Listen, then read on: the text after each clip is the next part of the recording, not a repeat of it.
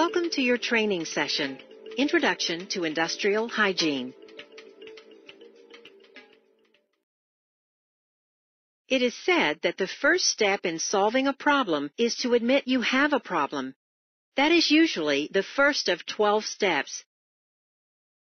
In the case of industrial hygiene, it took an awfully long time to take the next step.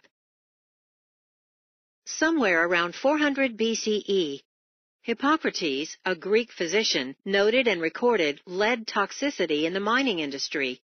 However, nothing was done about it. In fact, it would take about 2,000 years before any legislation was passed related to industrial hygiene. Or in other words, protecting workers and communities from the products and byproducts of industry. Want to know what happened in the interim and since? You'll learn about that in this course. And you'll learn a lot of other useful information too. Welcome to our training program focusing on an introduction to industrial hygiene, a science that benefits everyone. Before we go any further with this training, take a quick moment to consider why you are taking it.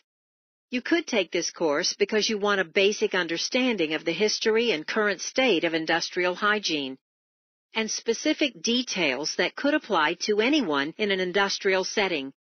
You could take it because you want a true general awareness of this science that benefits everybody.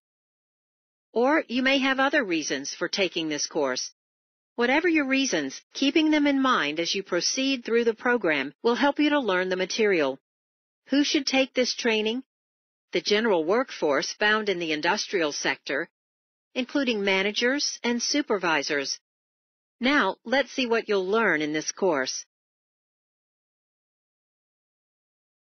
After completing this training, you will be able to explain the purpose of industrial hygiene, classify the types of hazards addressed by industrial hygiene, describe the routes of entry of contaminants into the human body, recognize when different types of air contaminants may be present, recall units of concentration and exposure threshold limit values, and recognize key aspects of hearing conservation.